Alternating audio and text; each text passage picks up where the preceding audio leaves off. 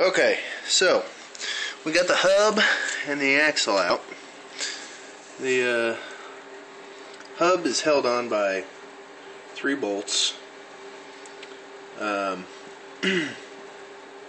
didn't need to take the spindle nut off because it's bolted to the hub, or attached to the hub, so it all comes out in one piece. And you can see that it all comes out. And so now that we got, that's what it looks like. Now there's little clips that are in here that it's that hold them in, hold the U-joint in,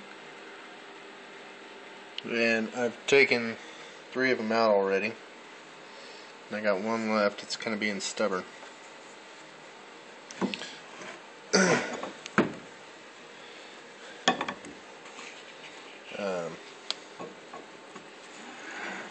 Try to show you the other side of it.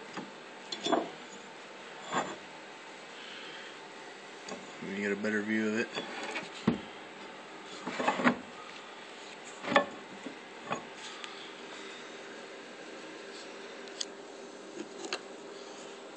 Anyway, the clip is right there, and you gotta beat them off to get the U-joint out. Once we do it,